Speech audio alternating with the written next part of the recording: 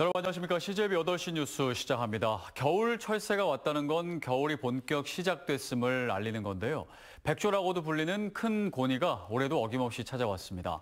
영동의 금강변에서 햇살을 내리쬐고 있는 큰 고니의 모습을 박원 기자가 취재했습니다.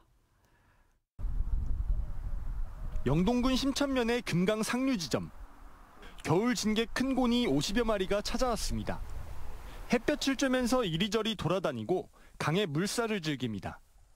배가 고프면 먹이를 찾기 위해 물속으로 잠수하기도 하고 지루하면 다 같이 모여 신나게 춤을 추고 노래도 부릅니다.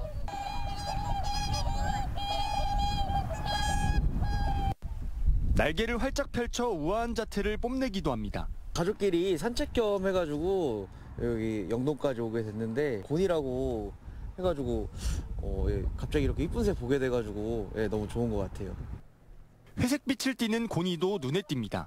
어제 산책할 때도 보고요. 오늘도 보고 그래서 저게 곤인지는 몰랐거든요, 사실. 경치도 참 좋고 새 보면 기분 좋죠.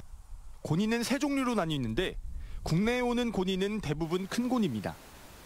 갈수록 개체수가 줄어들고 있어 지금은 천연기념물 201호로 지정돼 보호받고 있습니다. 고니는 주로 수초 뿌리를 먹습니다.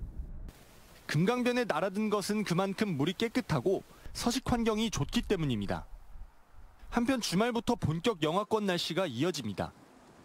청주 기상지청은 도내 북부권의 경우 아침 최저기온이 영하 9도까지 떨어지는 곳이 있겠다며 건강관리에 유의할 것을 당부했습니다.